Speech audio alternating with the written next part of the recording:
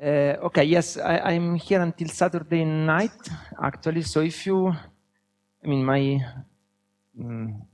my time on Saturday is completely free. So if you want to talk on Saturday, I don't know if people are around on Saturday. So if you want to talk, let me know in advance so I can plan. Because, I mean, if nobody's around, maybe I will join people going out for tourism. But I'm happy to stay and talk. So please just let me know in advance. Okay. Now, what we did yesterday? Okay. So in the first lecture, we studied the dynamics of a liquid in infinite dimension, and we obtained dynamical equations, and from the dynamical equations, we obtained an equation for the plateau of the mean square displacement in the glass phase. And this is the equation. So we have 1 over rho essentially equal to some function of the plateau, d. So d is the long time limit of the mean square displacement in the glass. And this function has some expression. In terms, it's an integral with a function q, and this function q is the convolution of a Gaussian with the exponential of the potential. So here I introduced the new notation. So gamma d is a Gaussian with variance d in small d dimensions. Okay, so it's a spherical Gaussian, it's a rotational invariant Gaussian in d dimensions with variance large d. And this means a convolution. Okay, so you essentially have to convolute your Gaussian with the exponential of the potential. You get q, then you have to put q in this integral, and you get f. And I told you something you can do on Mathematica, and it should be easy. Okay, so this was from the dynamics. And so when this equation has a solution, then we have dynamical arrest, and we are in the glass. And when there is no solution, then there is diffusion, and we are in the liquid. So from the maximum of this function, you can obtain the glass transition point. That was the first lecture. And then yesterday, in the second lecture, we started to try to reobtain this result without having to solve the dynamics. And this is the so-called state-following formalism. As I said yesterday, it was introduced in a paper by France and Paris in '95. And this, okay. So, and the idea is that you start with a configuration Y that is taken in equilibrium at some initial state point, rho g tg. And this point represents, if you want, the last configuration that was visited by your system in equilibrium. So you can think that you are cooling your system, you are staying in equilibrium. Then at some point you go out, you get stuck in a glass. And once you are stuck in the glass, okay, so this is your last equilibrium configuration. This is why I'm calling it rho GTG, because it's kind of the glass transition point. I will come back on that. And then I want to, now I say, okay, now I'm stuck in a glass. So I want to study the thermodynamics of this glass that I assume to be a stable free energy basin or energy basin. So I have a configuration X now that is taken in equilibrium but at a different state point, rho T. And in order to constrain X to be in the glass basin selected by Y, I add the constraint that X and Y should be close. For example, that the mean square displacement should be equal to some prescribed value dr. R is for relative to the original configuration. I keep talking and let's hope it will work. Okay, so this is what we want to do, and then we want to compute the thermodynamics of X. And we say that in order to do, we want to compute the free energy of X, but Y plays the role of a quench disorder for X. So we have to average the free energy over the quench disorder. The free energy is the log of the partition function, so we have to introduce replicas, which we did. And in the end, I hope I convinced you that in order to extract the free energy of the glass, what you have to do is to compute the free energy of 1 plus S replicas, and I will call N equal 1 plus S, so N is the total number of replicas. So you have 1 plus S replicas, and you want to compute the free energy. S is the number of replicas that you have to introduce on top of the... So Y is one replica, this is the reference, and you have to put S additional replicas. So you have 1 plus S replicas, and the partition function, the total partition function, is an integral over x1, which is Y. So you have the first replica is Y. So x1 is at temperature Tg and density rho g, so it has a potential Vg. So remember, I select the density by setting the interaction scale in the potential. for convenience, so that I have the same number of particles in all configurations. And then I have the S. It means that V depends on a length scale that is associated to rho G. I mean, in order to select the density, you can keep the number of particles fixed and the volume fixed, but you can change the sigma, I mean, the interaction scale of the potential. So I'm just setting a different potential for the two. So this one will have a length scale different from the length scale of the other one. For example, if I want to, but if you don't want to change the density, you can think that they are the same density and they have the same potential. It's easier, just change the temperature. Yes, exactly. Exactly. Trivial. So x1 is y, and it is at temperature Tg, and then I have the S other replicas that are, they call xa, a goes from 2 to s plus 1, and they have potential V and temperature T. And then I have to put this constraint, and I can do it in two different ways. One is to put a delta function, to impose the constraint, it's a microcanonical ensemble, or I can put exponential of minus lambda times the function d, and this would be a canonical ensemble. Okay, and once I have this partition function for this object, then I should compute the free energy, just take the log, and then I should expand in S. So this I can do this calculation for integer S, but then I should do somehow an analytic continuation to real S, expand in S, and the linear order in S gives me the free energy of the glass. The zero order in S is the free energy of the liquid, but I mean, this one is trivial. We already discussed it in the first lecture. Okay, so what is the structure of this partition function that I have to compute? So I have these n replicas, and the interaction, you see that here I have a factor of exponential of minus beta v, and I have a factor of exponential of minus beta v for each of the other replicas. So they are, I mean, the exponential of the product of exponential is the exponential of the sum. So I have to sum all these. Sorry, this is the total potential.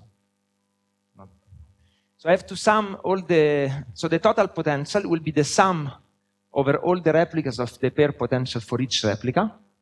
And this is a sum of pair potentials. Okay? So all this is the total potential here. And then I have the constraint. So I will use the canonical formulation. So the constraint, you see, it's exponential of lambda times, and so d is the sum, is the mean square displacement. So it is the sum over I of xi minus xi square. This is the mean square displacement. N times d is the sum over all particles of the mean square displacement of the particle. So this gives me a term like this. I have the sum over all the particles, and I have a sum over all the replicas, but only from 2 to n.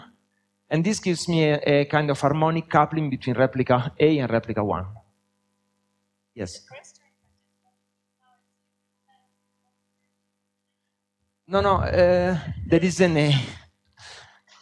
Anyway, I mean, this is just, the idea is just this, that, so you see this is a sum of, the total potential has two terms.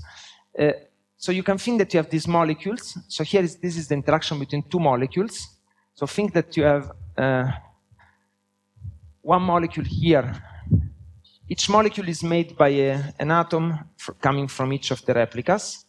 So you have two molecules.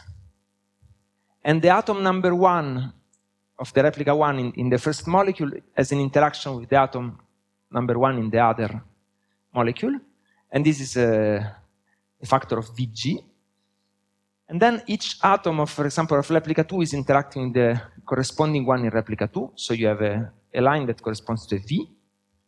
And then you have this, you have a connection between the atom 1 and atom 2, 3, 4, up to n in each molecule. So this is a harmonic spring. So it's a rather simple molecular object. So you have molecules that are harmonic and they are interacting in this way. Okay, so now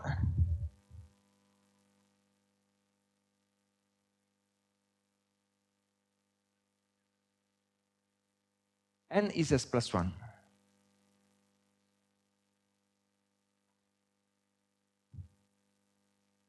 This goes from 1 to n, which is s plus 1, so you have all of them. And this goes from 2 to n because you only have, 1 is coupled to 2, 1 is coupled to 3, 1 is coupled. Okay, now I want to give you an idea of how you treat this thing in a simple way.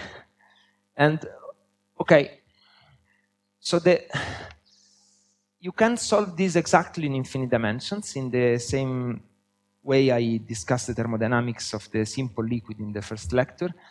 I will not do the exact solution because it's a bit of work.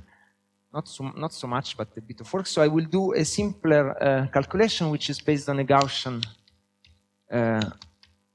assumption for the distribution of the molecule. And okay, I don't want to give all the details. I would like just to give you the ideas. The details are boring. So the plan for the lecture is that I would like to spend half of the lecture finishing this calculation, and then I would like to show you some results, which is maybe more interesting. Anyway, so the idea is that this term is a kind of chemical potential for the molecule, because you see it's a sum. You have one term like this for each molecule. So this is controlling the shape, the internal shape of the molecule. So it's an internal potential of the molecule. You can think to it as a chemical potential. And this is an interaction. So you can use this chemical potential and you can do a Legendre transformation as you do usually in the virial expansion. And what you get, I will write the result and then we can comment the result. So you transform from the chemical potential to the density. And so you introduce an object rho of x, which is a function of x1, x2, up to xn. And this is a molecular density. So if you want, this is the probability of finding a molecule in a position where the first atom is in x1, the second atom is in x2, and so on. So you have a virial expansion in terms of this, where now the chemical potential disappears because it's fixed. It's Legendre transformed into rho. And you have the interaction term, which is exactly like in the first lecture. And you have a Mayer function. And then, in principle, you have all the other virials, but I will stop here because I want to do the large dimensional limit, and also because otherwise it becomes difficult to treat the other terms. And the Mayer function is just exponential of minus beta times the interaction, minus 1. So it contains a term for the first replica, then a product of terms for the other ones, minus 1. And that's it. And now what I have to do, I have to minimize this free energy with respect to rho of x. Okay?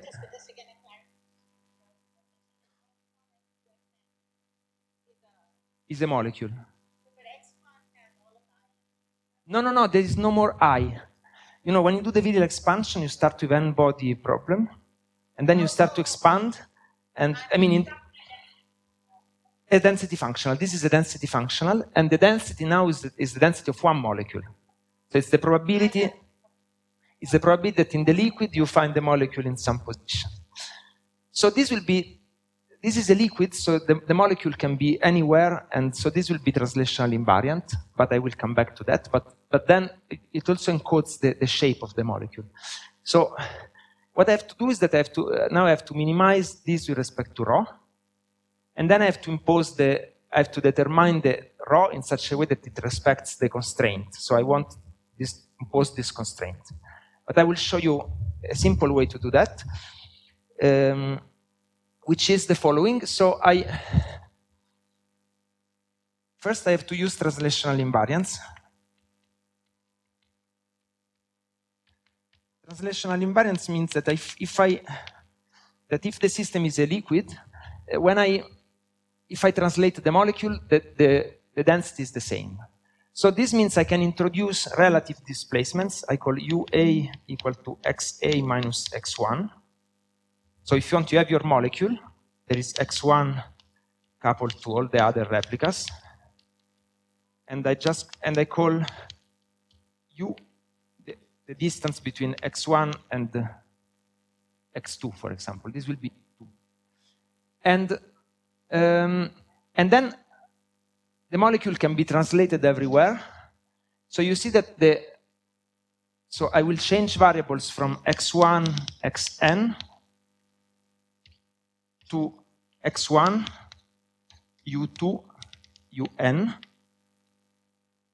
So instead of fixing the position of all the atoms, I fix the position of the first atom, and then I fix the relative distance. But then ρ should not depend on X1, because the system is translational invariant. So ρ of X can be written as some constant ρ, which is this is a number, this is the density of molecules, times pi of u, and pi of u does not depend on X1, and it's also normal. You can check that it is, the normalization is such that pi of u should be normalized to 1. So pi of u is the probability distribution of the fluctuations of the distances in the molecule. U is the displacement.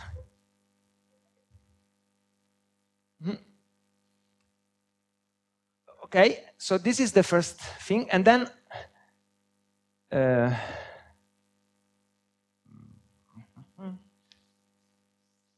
I will do this Gaussian approximation. So the Gaussian approximation is to I assume that pi of u is a Gaussian. So I say pi of u is going to be equal to 1 over 2 pi to the power s times the determinant of some matrix A to power d over 2 times the exponential of minus 1/2 sum over AB UA AAB to the minus 1 UB. So this is the most general Gaussian that you can write if you have variables. That is, okay, this has to be, okay. So using now rotational invariance, actually.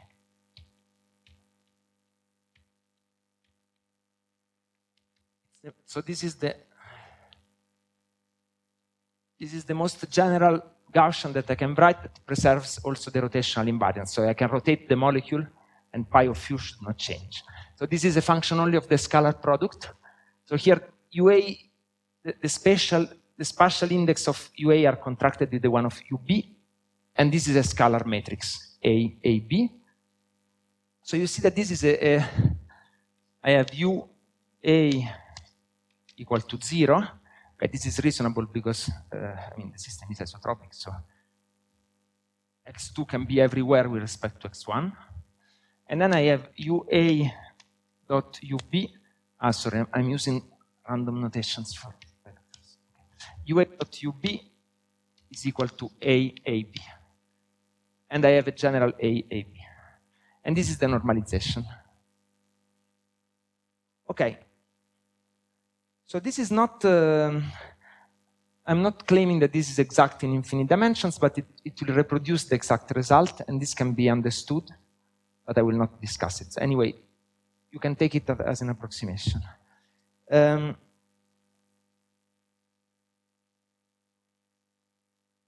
I'm imposing them because I want to consider a liquid of molecules. And the idea is that, the reason why I want to consider a liquid of molecules is that I introduce this liquid as an average over all the glasses. So I know that the glasses, on average, are statistically invariant under translations and rotations. Okay.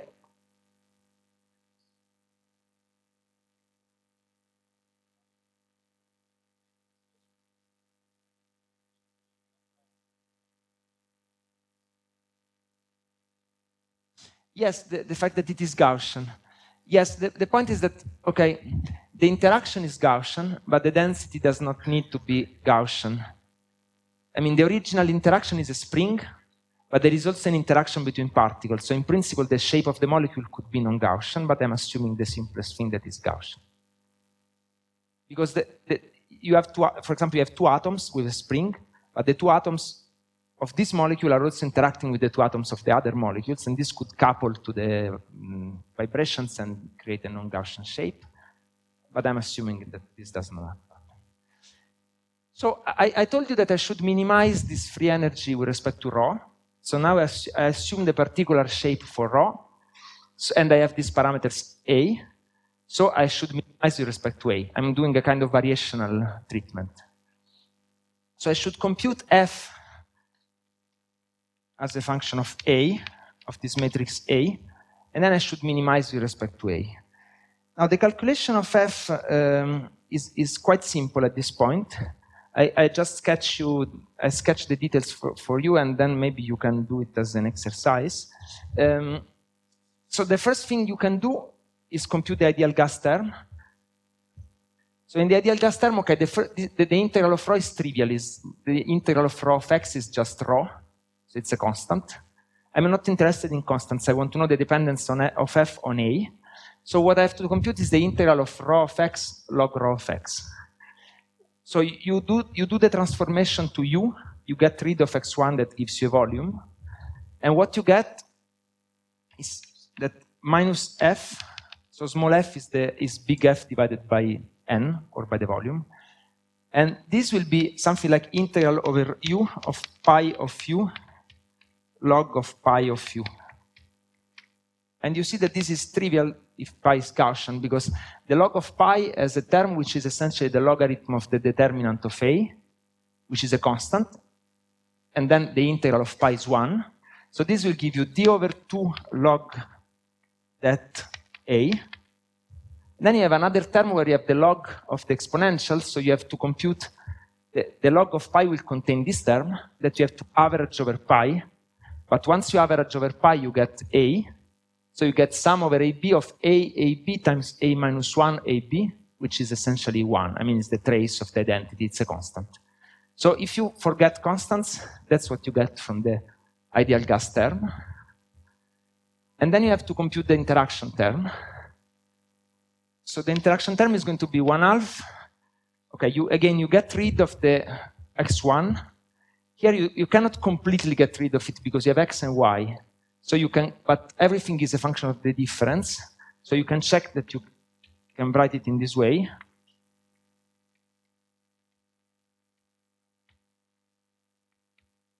So R here is going to be x1 minus y1. So it's the distance between the two central atoms in the molecule. It's this distance here. You can check, this is really easy. And then you get a convolution of all the rest. So you get an integral over du of pi of u. Let me put an A here. You get pi of u times the product from A equal to S plus 1 of exponential of minus beta v of r plus u A minus 1. So this is the Mayer function, and the only thing is that here you get pi of 2a, and the reason why you get 2a is just that you have two densities, so you have 2 pi's, but the convolution of two Gaussians is a Gaussian with twice the variance, so this will double the variance. So you get this. Now, okay, that's your expression. Now the problem is that now what you have to do is, one, minimize this object, over a matrix A, B. This is a S times S matrix. Okay? And then, sorry, just a second. And then you have to continue. So you have to do this for any S, which is for any integer S. And you have to continue this to S real and expand around S equal to 0.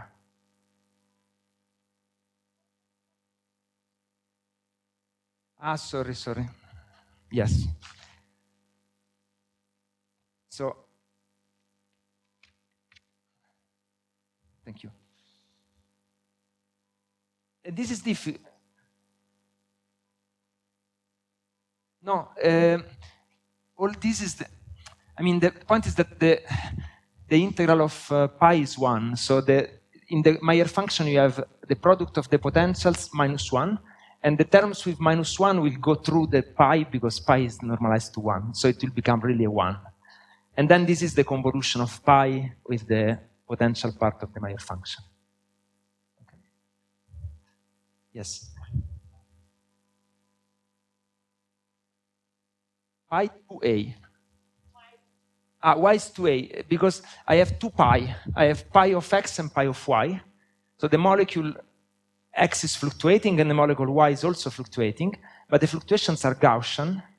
And in the Mayer function, I have the difference of x minus a. So this will become, if you want, this will become x1 minus y1, which is what I called r. So xa minus ya is going to become r plus ua, which is the fluctuation of the x, minus va, which is the fluctuation of y. But this variable is a difference of 2 Gaussians, and but these Gaussians are independent because I have 2 independent copies of the pi.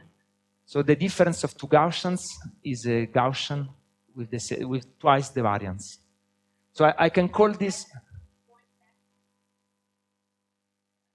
Yes.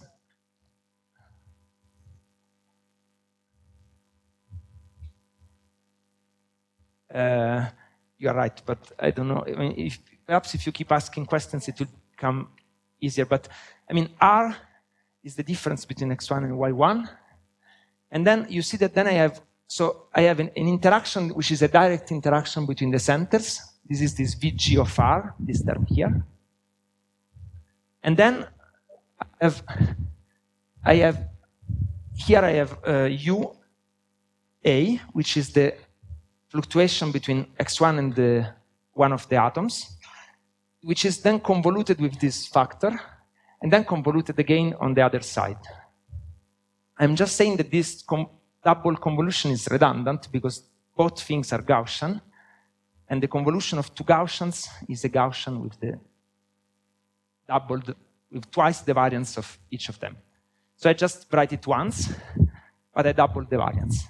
So here I have a convolution of the exponential of minus beta v times one single. Okay. Anyway, if you are not convinced, I mean, we can discuss it anytime privately, and I mean, it's just details of calculation, so it's not very, very important. Now, the problem is that the counter there is not working, so I don't know. It's 10, so I started at 9:30, right? So I have time. Okay, so I was saying that now we have this object, which has some expression, you can compute it, but the problem is that now you have to minimize over A for any integer n, and then you have to do analytic continuation. So this step could be done for s equal to 3, 4. It starts to become tricky when s is 100, but then the analytic continuation is a problem. So what can you do? Okay, you can use a symmetry that you have in the problem to simplify everything, which is the symmetry between replicas. So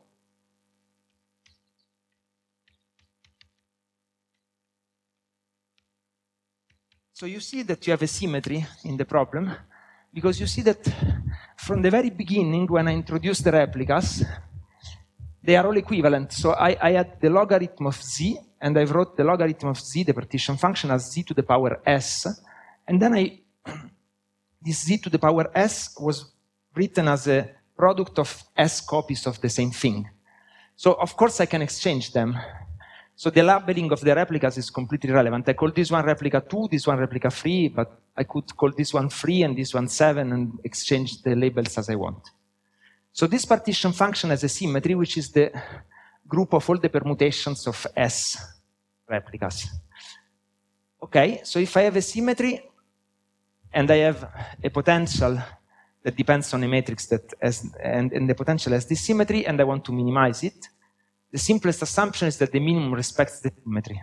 So this is the case of, for example, if you are in the Ising model, you have the free energy as a function of M, and you know that it has a symmetry without field. It has a symmetry because up magnetization or down magnetization are the same. So in the simplest situation, the minimum of the free energy is symmetric under reversal of the spin, so it is in M equal to 0. In the more complicated situation, you can have that your function is symmetric, but the minimum is not symmetric. And then in that case, you will have one minimum, but you also have another minimum, which is the one that you can obtain by applying the symmetry.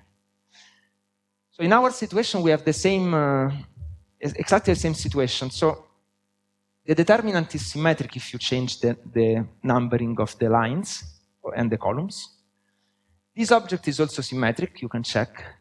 So this function is symmetric.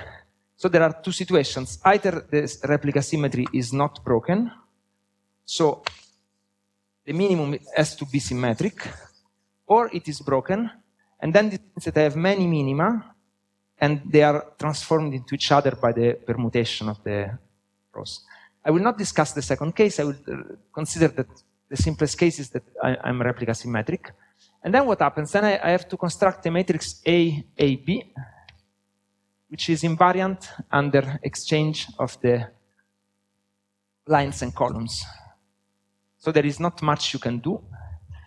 A, B must necessarily be, I mean, you can have something on the diagonal. So let's call it 8, 0. So you will have some 8, 0 on the diagonal, and it must be the same for all the elements on the diagonal, because if I change replica 1 into replica 2, then it should be the same. And then I can have something off diagonal, and it must be the same everywhere. Because, for example, the element A1, 2 must be equal to the element A3, 4, because I can change 1 into 3 and 2 into 4. So the only thing that matters in this matrix A, A, B is whether A and B are equal or different. Is this fine? And, okay, now I just, okay, so now what I have is that A is the average of UA square. So this is the square displacement between replica 1, sorry, and any other of the replicas.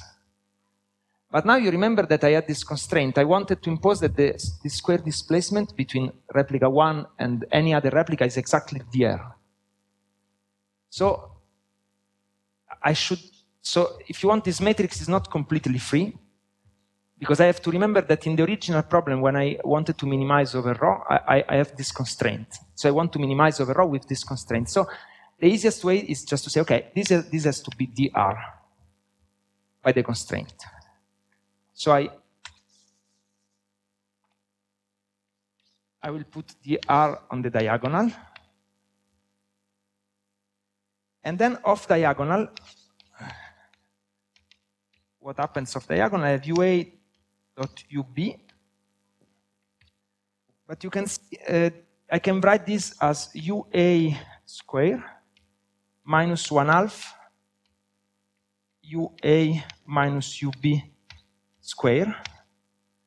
Why? I mean, because if I expand here, I have ua square plus ub square, but ub is equal to ua square. So this will cancel the ua square. And then I have minus 2 ua ub, and I have a minus 1/2, so I obtain the correct result. So this is going to be equal to dr, this term here, and then I have minus 1/2, and this is the displacement between replica A and replica B. And this is what I called D originally, because D now is the distance between any pair of replicas which is not 1, and this represents the mean square displacement inside the glass basin. So if you want, dr represents the typical displacement between one configuration and the original reference configuration that you used to prepare the glass, and D represents the mean square displacement between two independent configurations of the same glass. Now, dr is constrained, is the parameter I want to impose, while d is free. So I have to minimize the free energy over d. D and dr. So now it's very...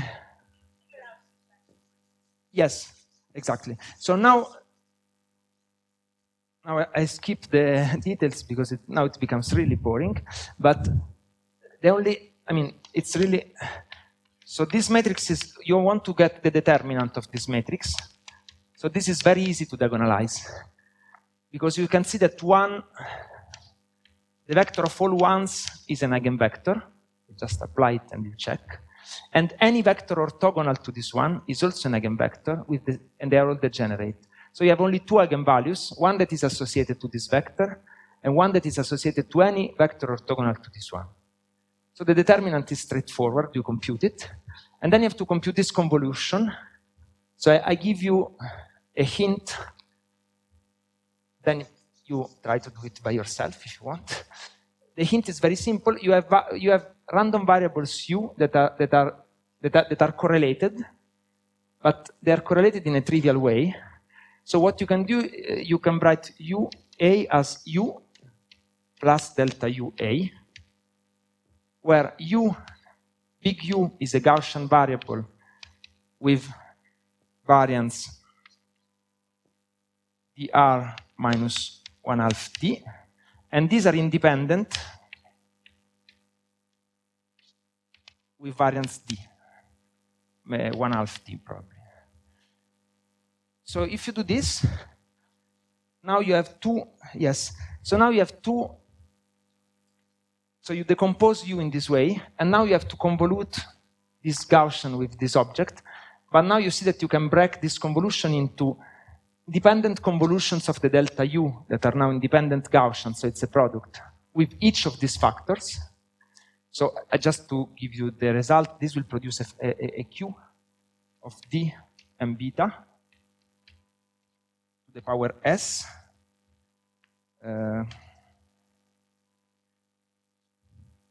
It will produce a Q of D, not of D, yes, of D and beta to the power S, because you have S factors like this, and Q is the convolution of a Gaussian with the exponential of minus beta V. So the first convolution will get this, but then you have to make an additional convolution with U, and this will give you an additional convolution with a Gaussian of variance 2dr minus d that will be applied to this object. Then you have minus 1, and then you have to multiply by this factor. Okay, now if you are lost, don't worry, it's not important, it's just...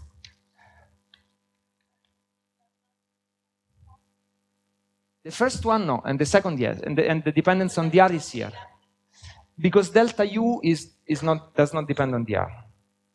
So in the end you get this, you get 1/2, and here you get the logarithm of the determinant of A, which is, as I told you, is very simple to compute. Now the important point is that now this object is not anymore a complicated function of a matrix that you have to analytically continue. You see that now this is an analytic function of S, because now all the dependence on the number of replicas becomes a product.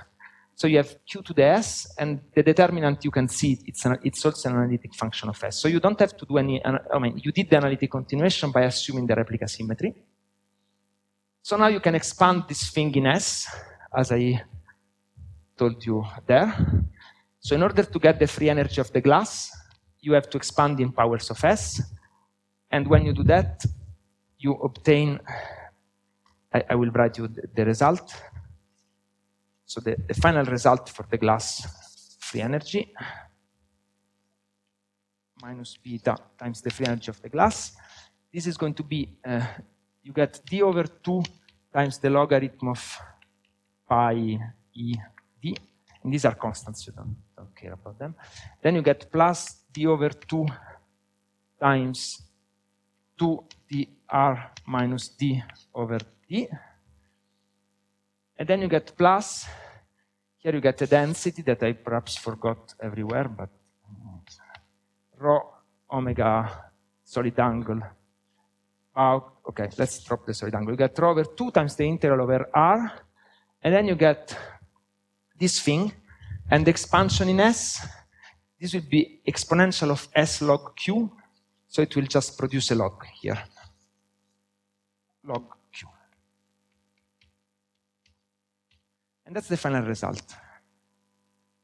So now this is a function of D and dr, and you want to minimize over D, and you want to plot it as a function of dr to get the... Yes, this is in the limit of S going to 0, so this is now really the thing we want to have. So we can forget now all the rest, and now,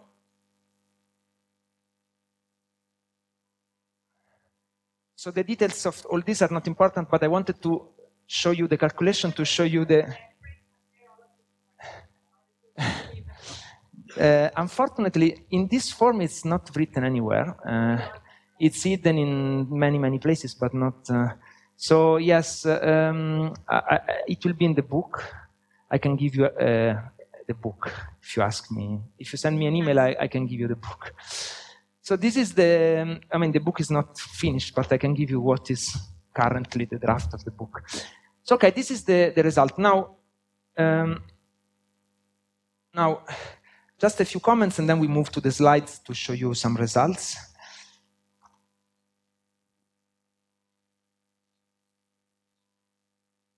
Yes.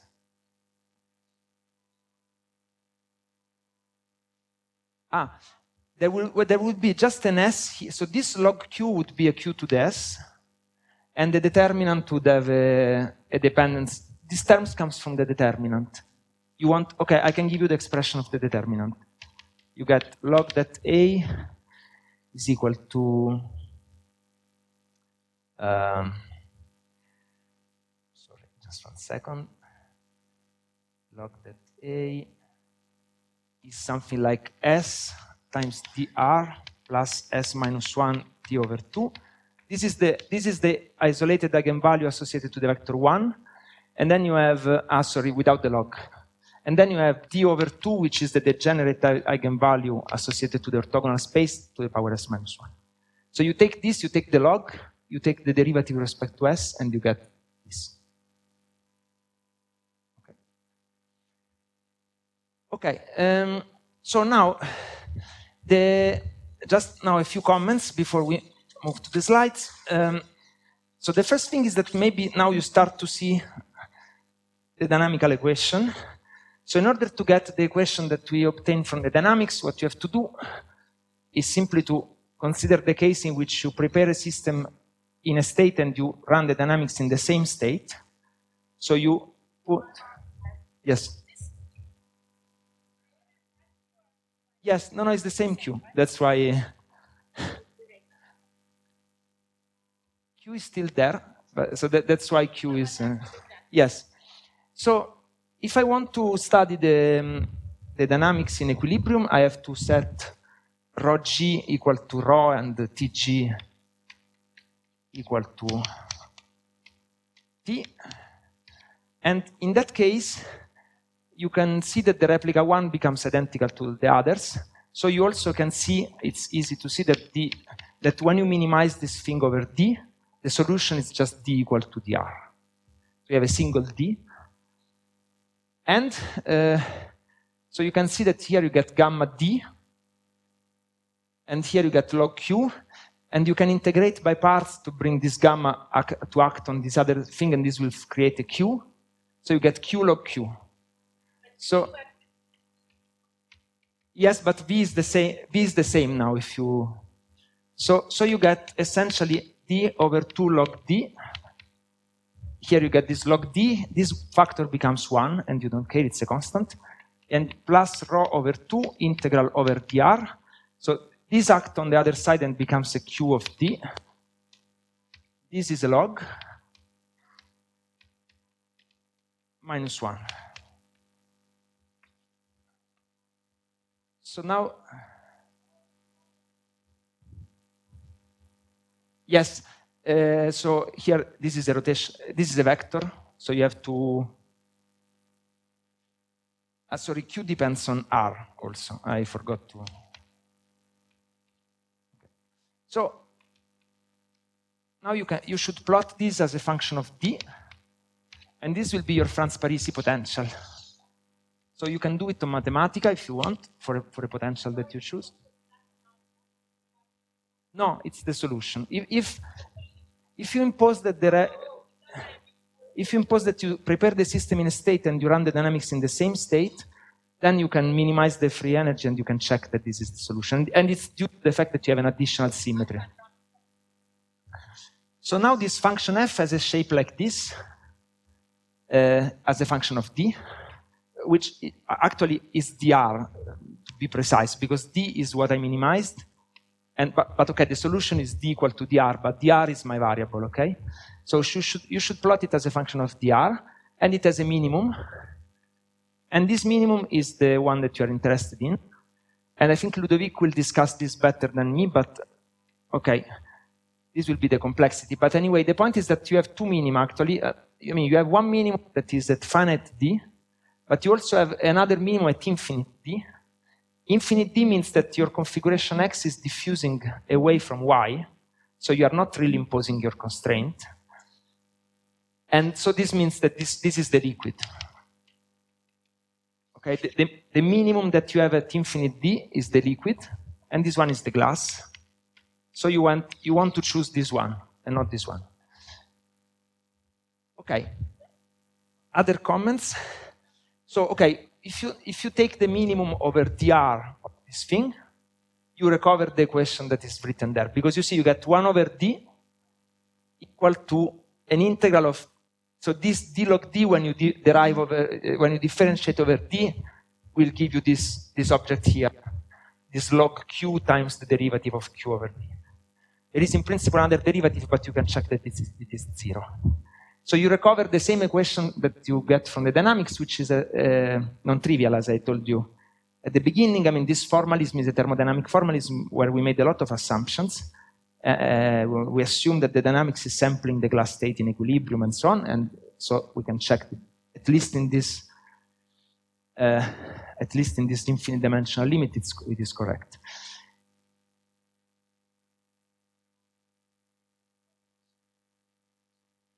This is replica symmetric for the moment. So there is a problem of terminology in the community because actually it is a little bit broken because the replica 1 is special. So if you do a thermodynamic calculation, it would be a 1 RSB. It is what people used to call a 1 RSB. But in this language of the Franz Parisi potential, we used everything was symmetric. We didn't break. So let's stick to the replica symmetric. This is the replica symmetric solution.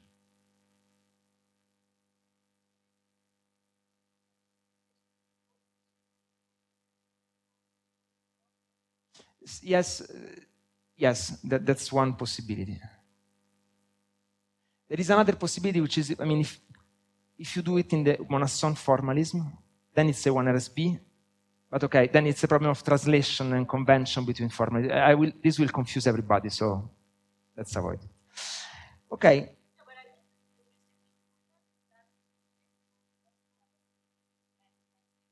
Yes, exactly. So that's the second comment I wanted to make. This is a metastable minimum. So now the glass is metastable with respect to the liquid.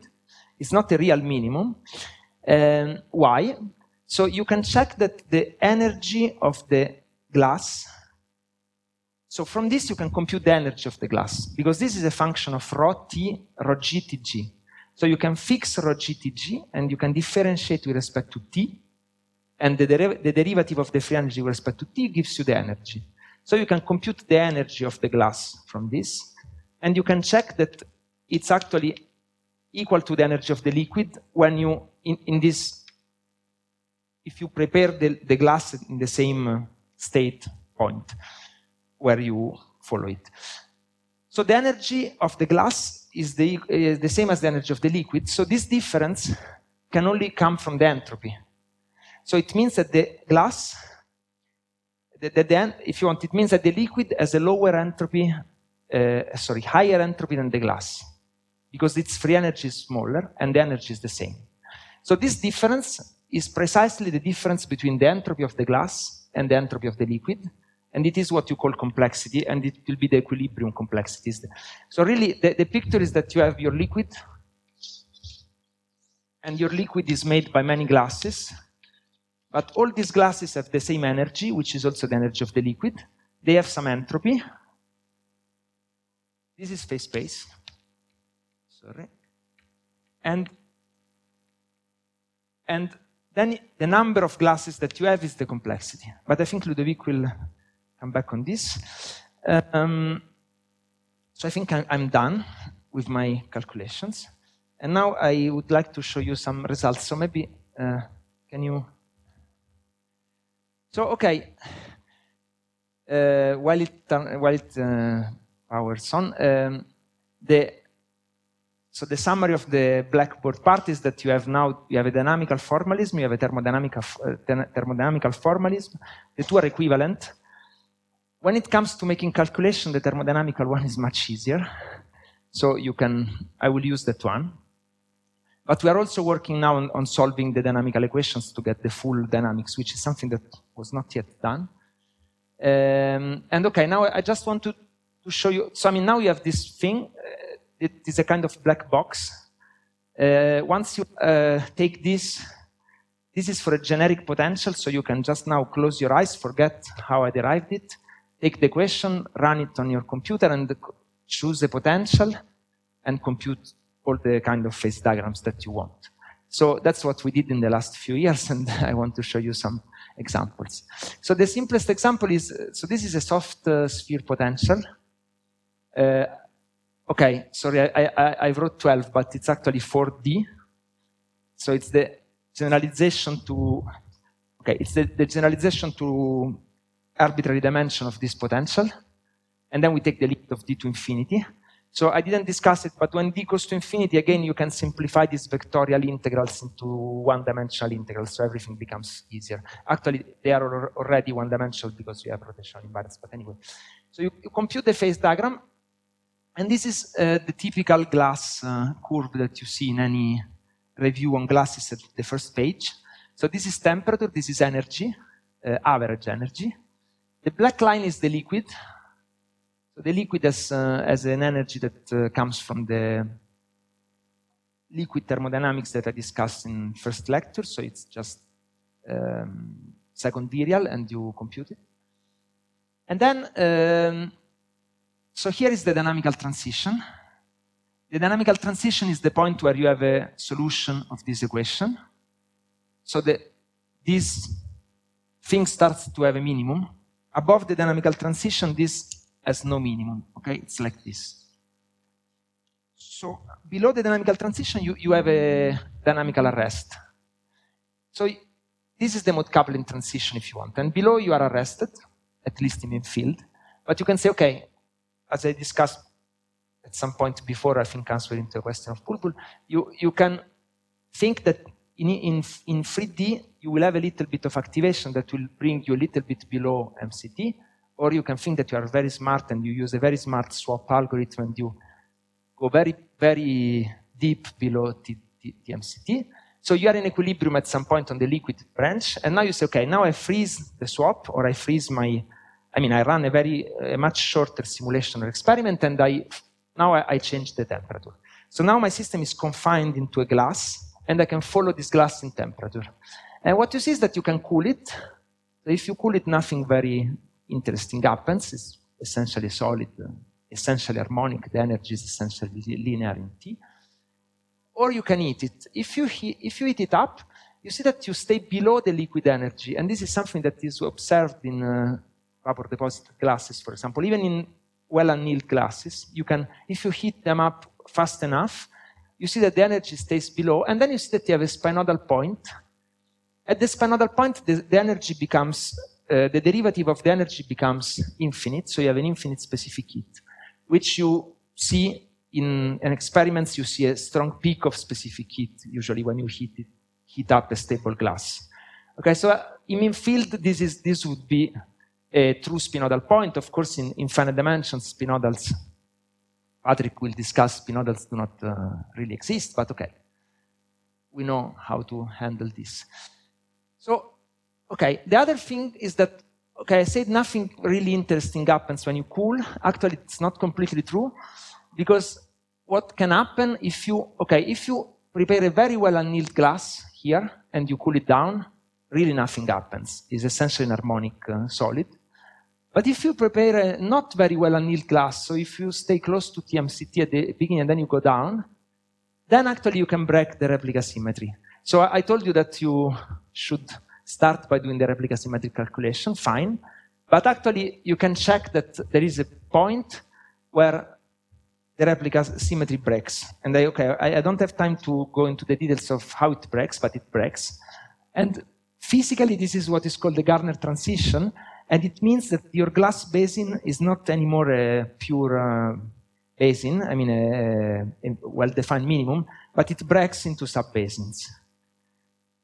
Okay, so this is the phase diagram we obtained for this potential with Camille Scaillet and Ludovic. So it's published in 2019.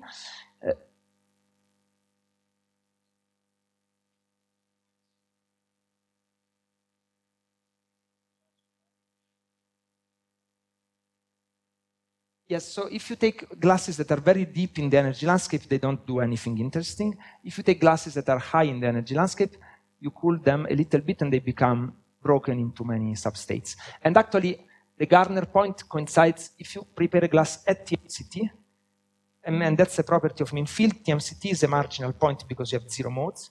So immediately, if you cool this glass, it immediately becomes marginal. It's always marginal. It's always broken into many states. So this is a zoom of this part, okay? And then you can hit up and then you can see the... This is what happens for hard spheres, and already Patrick showed this diagram. So it's the same diagram, except it's rotated by 90 degrees, and okay, in hard spheres, the control parameter is naturally the density or the vacuum fraction, and here it's the inverse of pressure. So you compress, this is the liquid, the pressure goes down, and then you have the MCT point. And if you go beyond MCT, you prepare a glass at this packing fraction, you turn off your swap or you do a fast compression or cooling, and you can compress and you can decompress. If you decompress, again you have a spinodal and then you melt into the liquid. And there is a paper by Ludovic Berthier and Chris Fullerton who did exactly this. They prepared very stable glasses of hard spheres. They decompressed and they studied the melting. So you can check, you can read this paper and check how different it is from a spinodal. I mean, they have a long and deep discussion that I don't have time to reproduce. But anyway, at least in field, you have some hint that there is some kind of strange phenomenon going on here. And then you can compress. And if you compress, again, you have a Gardner phase. And now the difference with respect to a thermal glass is that these are hard spheres. So if you compress, at some point you are going to compress against their core and they will jam. So each of these glasses will jam into a point where the pressure is infinite. So you have a line of jamming points. And this line is all marginal. So it's all in the broken replica symmetry region. And this is going to be important. And what else? Okay, on this diagram.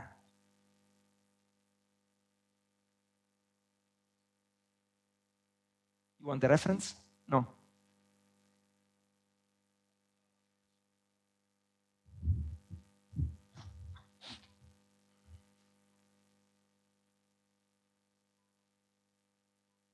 But if you decompress, I mean, for sort of a real hard sphere glass, there is sort of a limit to, I mean, it will become the liquid before you hit the spinodal. There is a nucleation phenomenon that takes place before the spinodal. So I'm curious if it happens at if it happens at densities below the marginal glass, the transition. Yeah, the problem is that, I mean, to be quantitative, we should do, I mean, this is in infinite dimensions, and you see that the numbers are whatever numbers. No, but I'm saying... Like, so one should compute this in 3D and really get some prediction for the spinodal in the polydispersed system that they are using, so it's... No, but they did it for 3D, correct? They did it for 3D? Yes. And if you just sort of say 58% is the glass transit, the lowest glass. Ah, okay, yes, you could rescale all the diagram. Do you actually go below, well below? Yes, one could check, yeah, that's interesting. And the other thing would be to try to run the compression in dimension 4, 5, 6, where the spinodal should be more visible, but okay. if one is interested in checking that there is really some spinodal point. Okay, then, okay, we have hard spheres, we have soft spheres, we can do harmonic spheres. So harmonic spheres are this potential. This is the typical potential that is used for jamming. And so there is a paper by Biroli and Urbani where they computed the mode coupling line for this potential. So you have a liquid and you have a glass. This is temperature and density. And we have a paper that is about to appear, I think in 1 or 2 weeks, where we prepare glasses in different regions of this diagram, and we follow them in temperature and in density. So if you want, this is Tg, rho g, phi g, you can prepare a point in equilibrium here, and then you can draw a phase diagram of the glass in temperature and density. And this gives you, essentially, depending on where you are on this phase diagram, you can describe dense liquid. So this is the soft sphere limit. You can have hard spheres. This is the 0 temperature limit. You can have soft colloids, grains, emulsions. So you can more or less put all the different glassy materials into a same phase diagram, and you can explore what happens to the glass when you compress it. I want to mention also that you can take the square well potential, and this is a paper with Mauro Sellito, and unfortunately comes 10 years after MCT, so essentially we just reproduce MCT results. So we have two glasses, attractive and repulsive glass. There is a region of coexistence. There is the A-free singularity. I mean, it's exactly as in MCT, 10 years later, but okay. Just for complete. Yes, I'm always taking this thing, and I'm using many different potentials, and I can do things. There is a nice paper by Hajime Yoshino, just appeared, where he does patchy colloids. So this requires more work because you have to add the orientational degrees of freedom. And he also finds interesting regions of coexistence between orientational glass, translational glass. So you can check the paper, is very nice. And now I want to mention a few other things. I'm not sure that my watch is doing fine in time. I have 20 minutes. Okay, I have plenty of time. So, okay. So I want to discuss a little bit more what happens at jamming, okay? So now we go back to hard spheres, and we want to study what happens when you approach this point. So as I told you, there is a replica symmetry breaking transition before. But, okay, so jamming means that, okay, you have your particles, you compress the particles, and then at some point the particles touch. If they are hard spheres, you cannot compress anymore here because the pressure is infinite. If they are a bit soft, then you can keep compressing, but then you create mechanical repulsion between the particles. So you can think to these tennis balls as a jammed, typical jammed configuration, even if they are a bit soft, but okay. So this was studied by Bernal first in the 60s. Sorry. Sure, they also, yes. They also have friction. Okay, so this is, of course, I will study the frictionless case. No, you're right. It's important. I mean, the geometry of this, but it will, I mean, the contacts will be different. Okay. Yeah, I agree. No, true. So let's forget about the tennis balls. You can, okay, I mean, of course, it's a bit idealized if you don't put friction, because then any kind of macroscopic system will have friction, but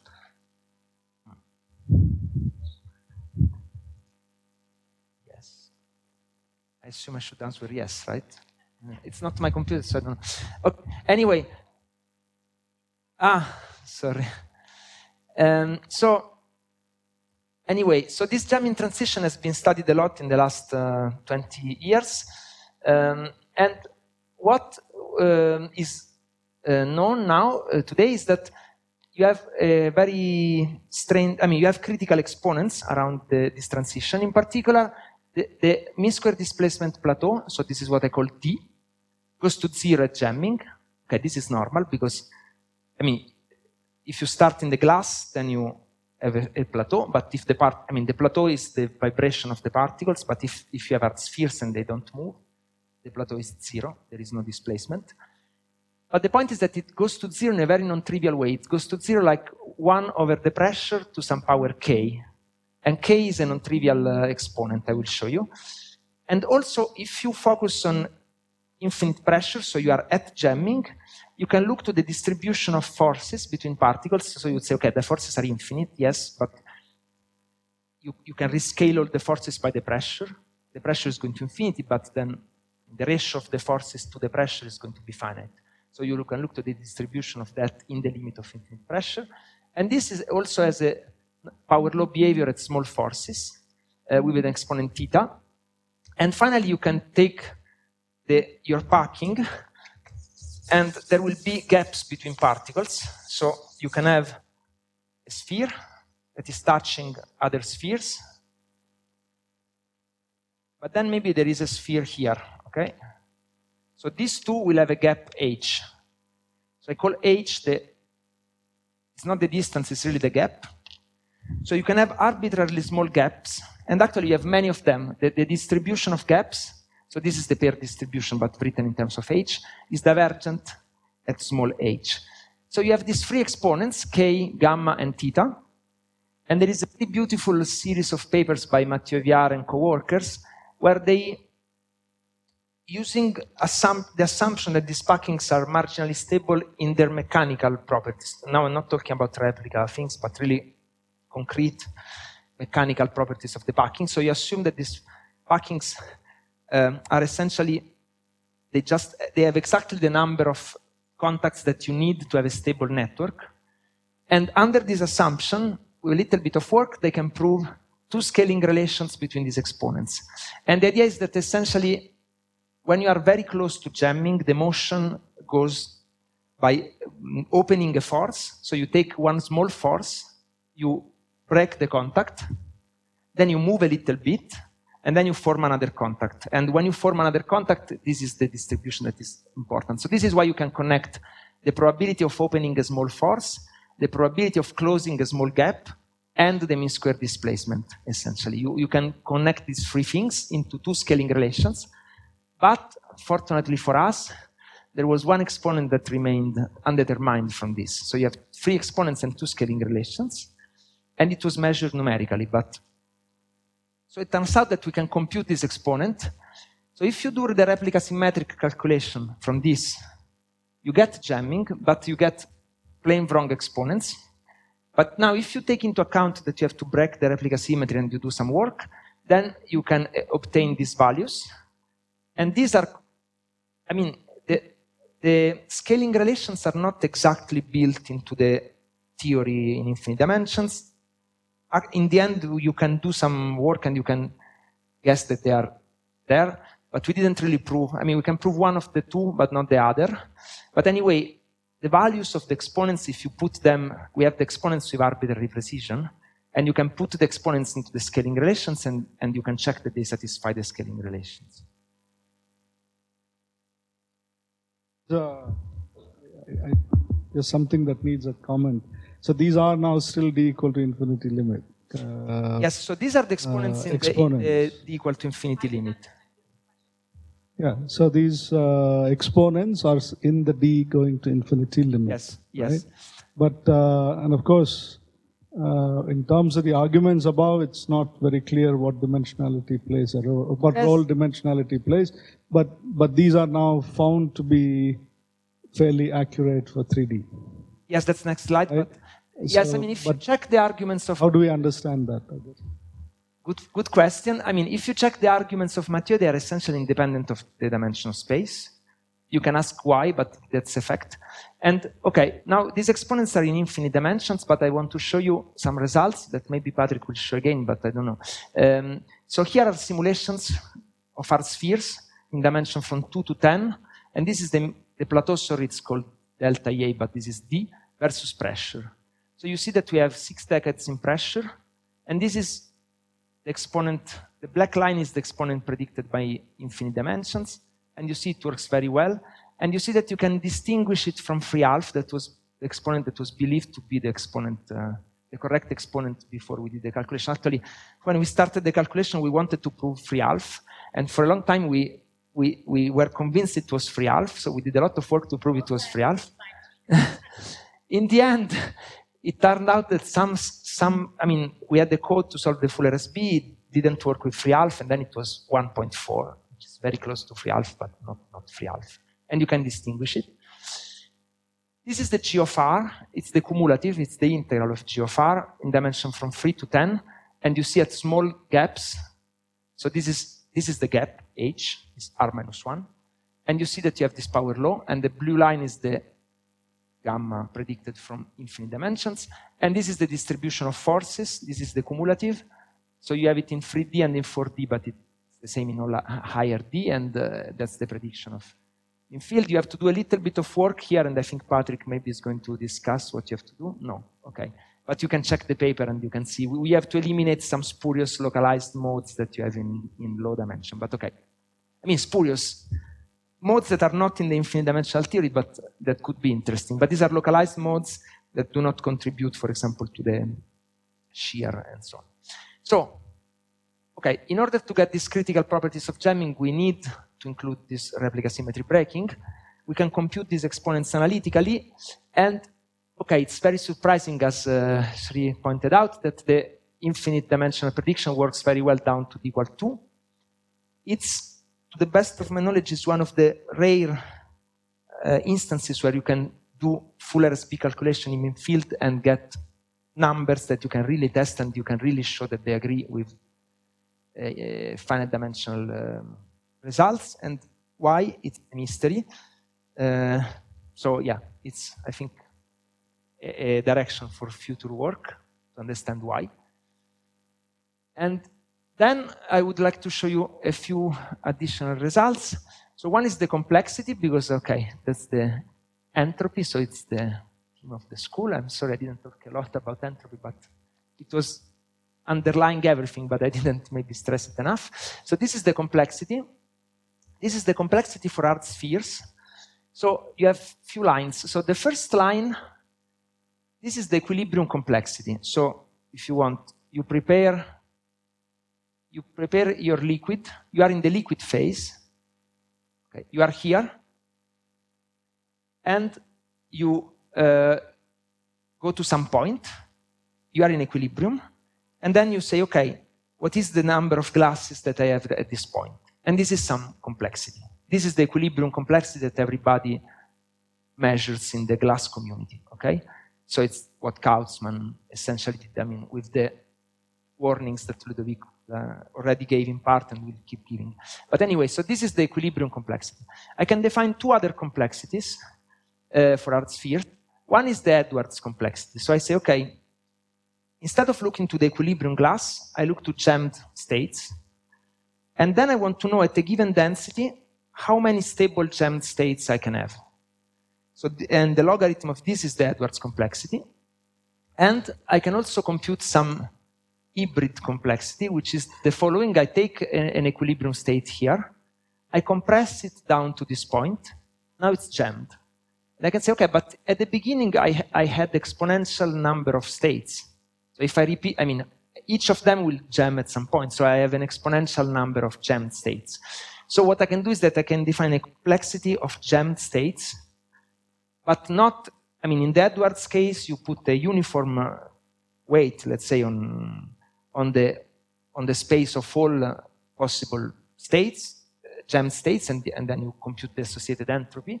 And here, instead, it's a dynamical procedure. I run the liquid up to some point. I assume I fall out of equilibrium here. I go down to jamming. And I say, okay, but the number of packings that I can produce in this way is equal to the number of glasses I had here. So I just take the glass complexity and I shift it. So in the plot I showed you, I compared the three curves. Yes? No, but if you start with a glass, you go down the glass line. If you have the Gardner transition, okay, true. I mean, so the number of structures you produce is more. I guess the complexity remains the same, but that needs some explanation. Okay. Okay, a single glass can give rise to many packings.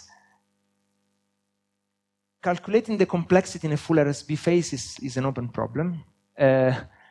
But people more or less believe that there is no finite complexity. So yes, you're right. So in principle, one glass can give many packings, but it should not be an exponential number of packings. It should be a power law in n or something like that. But this is a conjecture. Anyway, I just wanted to show you the free curves. So this one is the equilibrium complexity. So this is just this difference between the glass minimum and the liquid. And this one, the one with dashes, I mean, they are very close. This one is the one that you get, you take this one and you shift it by saying, okay, this glass will become this packing, this glass will become this packing, and so on. So you shift. And the other one is the Edwards complexity. The Edwards complexity is computed by another method, that is the method of Monasson. You have to do a little, it's not more difficult, it's just a different thing, but you can do it. So you can see that they are a little bit different, not very different. I mean, the Edwards one remains there for lower densities. So this tells you a few things. The first one is that if you prepare a glass at MCT and you compress it, this is not going to be the maximum, at least in this mean field picture. This is not going to be the maximum of the Edwards complexity. It's going to be a little bit more dense. And the other thing is that by doing this dynamical procedure of producing glasses by compression of the liquid, you produce a little bit less packings than the equiprobable. So if you want, yes, a little bit. Yes, it's a tiny effect, but it's there. So these are observations that I know, I mean, are interesting observations, but I mean, it would be nice to have more insight on that. For example, by solving the dynamics. Be nice. And the last thing I want to discuss, if I have a few more minutes, yes, the last thing I want to discuss is that you can generalize this formalism to describe what happens to a glass under strain. So it's very easy. What you have to do is to do the same kind of calculation, but you take Y, so you take an equilibrium state. This selects a glass, and now you take X and you strain it. But so Y will remain unstrained because it selects, if you want, the reference profile, the reference solid, and then X will be strained, and you keep this constraint. Actually, the constraint will be you have to remove from X the affine part. So you strain back X, and you compare with Y, and this will give you the non-affine displacement, and you fix that the non-affine displacement is not too big, otherwise you are leaving the basin. So I want to show you just to conclude a few results that we get from that. So these are now, again, are spheres. So this is the phase diagram I showed before without strain. We have, what we have done here now is to prepare a glass at density 8, so it's this one. So at 0 strain, you can follow this glass in compression up to jamming. So the glass is prepared here. This is density and strain. You prepare the glass at 0 strain and density equal to 8 in these rescale units. You can compress up to jamming, and you can decompress down to melting. But you can strain on top of that. So when you strain, you see that you have two possibilities. So this is the stress versus strain. I'm sorry, it's not very well visible. It's actually the inverse of, okay, look to the inset, it's better. This is stress strain in log scale. And what you see is that if you prepare your glass, compress a little bit, okay, compress a little bit and then you strain, then the stress grows and actually diverges at some point. So it means that your glass at some point jams under strain. And instead, if you don't compress or if you decompress and you strain, then you have a maximum in the stress. So you have an overshoot of the stress, and then it yields, so it breaks. And after that, we don't know what happens, because then you have to do the dynamics. So this thermodynamic formalism will not work. But this already reproduces some observations that are made in glasses. First one is that, okay, if you strain a glass, you have an elastic regime, then you have an overshoot, and then you have some kind of yielding. The yielding in this mean field picture is a spinodal, as the melting. And of course, in real, it's not going to be a spinodal, it's going to be something more complicated. Typically, you have a shear band. I mean, there are recent nice papers, again from Ludovic, where they took very stable glasses, and then they observed very sharp shear bands. There were, of course, a lot of previous observations of shear bands and overshoots in this regime close to MCT. But if you are able to prepare very deep glasses, you see it really, really well. And so you have this picture, and also, I mean, you also have this prediction of shear jamming. And this is something that we tested numerically with Hajime Yoshino and Yuliang Jin. So we have a paper on arXiv this year, where, okay, you don't see shear jamming if you don't prepare well annealed glasses. So if your glass is not very well annealed and you stay here, then this point moves to 0 and you don't have shear jamming. So in order to see shear jamming, you really need to have very well annealed glasses. And again, we do now with swap. No, so exactly. So if you want here, if you prepare the glass, you start with the glass, you compress it a little bit. Now you apply the strain. If you can shear jam, and this is the blue line. You can yield, and this is the red line. And there is a critical point that separates the two, essentially where this maximum diverges. But this, and so this is for phi equal to 8. If you decrease the preparation density, so you have not very well annealed glasses, then this point moves down and disappears. So you don't have shear jamming for poorly annealed glasses, which is probably the case in colloids, in granulars. I mean, okay, then there is friction, but so, okay. With friction is different. I mean, frictionless, not well annealed glasses would not shear jam. And the other thing that is interesting. Sorry? Why they shear jam? No. It's the output of the calculation, but no. Shut up and compute. That's the philosophy here. So,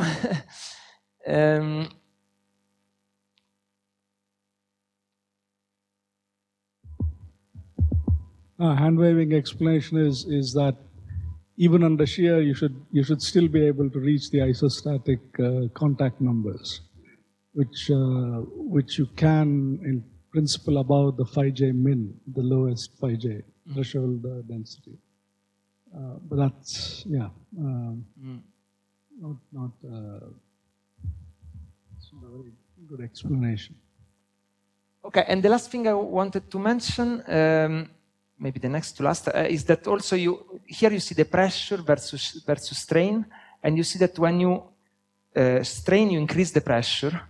Okay, in this region where you shear jam, the pressure goes to infinity, so the 1 over pressure goes to 0. But also when you yield, the pressure increases, which is an effect called dilatancy. So it is reproduced by mean field. Yes, the very, very last thing I want to show is the case of attractive colloids. This is a very recent work. So we took again this potential, sticky sphere, square well potential, narrow enough, with a narrow enough attractive part. And then we start from glasses in these 3 points. So in one point you have coexistence, let's say, of the two glasses, and then you have 2 other points that are close. And what you see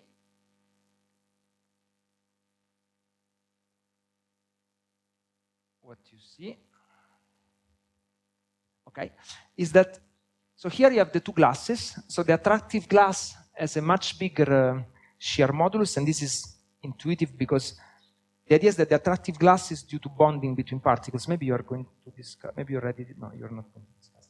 Anyway, so the attractive glass is made by bonding, so the cage is very small, and you can show that in the theory, but also intuitively, I mean, the shear modulus is essentially the inverse of the cage size. So the shear modulus of the attractive glass is much bigger, but then it yields 4 because it's more fragile, and by shearing you can destroy the bonding between the particles. So it will yield, and it will go into the other glass that will yield later. And this is not clear, and we would like to do simulations to test this idea, but I think if you prepare your system in equilibrium, it will be in the attractive glass, because you always select the biggest plateau. But then if you yield and you go to the other glass, and then now, before yielding, you reverse the strain, perhaps you could go back to another glass state. So in this way, you could see the coexistence of the two glasses if it's there. We also see a phenomenon here where you have the same thing, but actually the repulsive glass has an inverse yielding. So in this case, if you reverse the strain, actually it will yield back to the attractive, so the bonds will reform, and you go back to the attractive glass.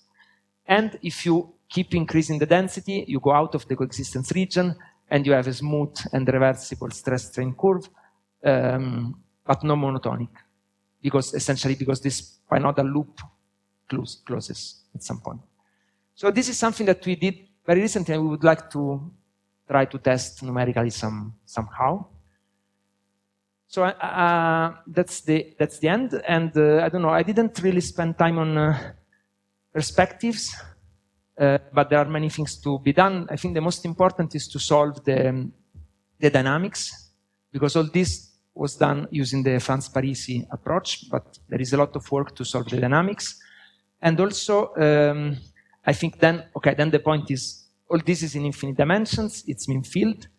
To what extent it describes real life? This is, of course, an ongoing discussion in glasses since very, very long time, but at least the advantage of this is that you can be kind of quantitative in large D, and then you can try to do simulations, as Patrick is discussing in his lectures, to try to interpolate systematically and see which features of the infinite dimensional solution remain and which ones are destroyed by fluctuations in finite D. So I think, yeah, there is a lot of work to be done in these directions. Thank you.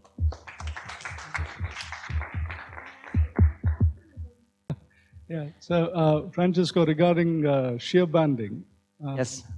This is something that you also see with cyclic deformation, which where I think the physics is the same, because what you do with cyclic deformation is to anneal the system as you approach the transition.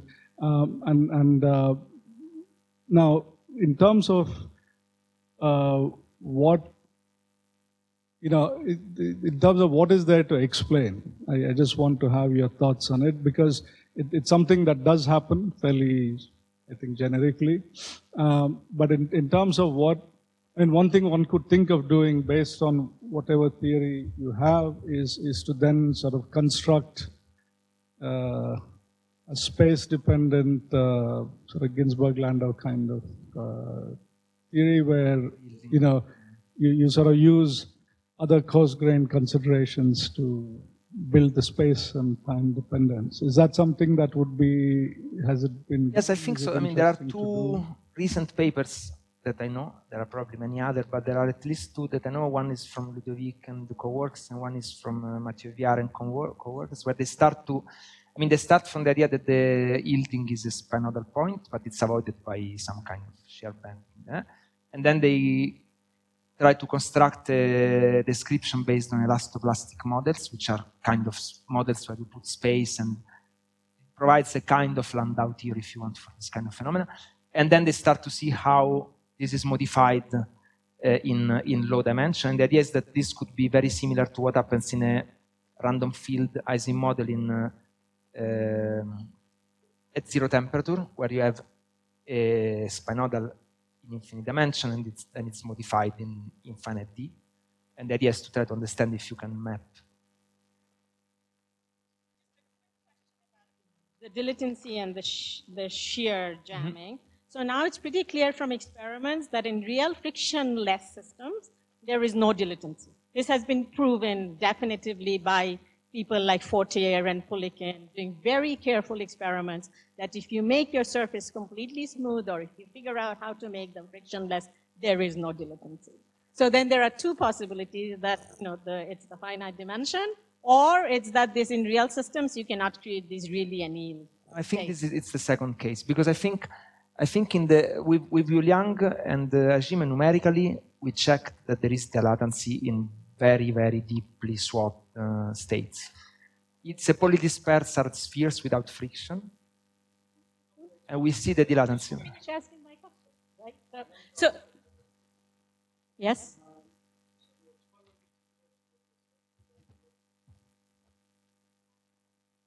dilatancy here is below phi j. Maximum phi j. I don't understand what that means. In experiments, there is a range over which you can create these where there's dilatancy, and there's no, I don't understand what it means to do dilatancy. There are no hard spheres above phi j, right? So what does dilatancy mean? Above phi j.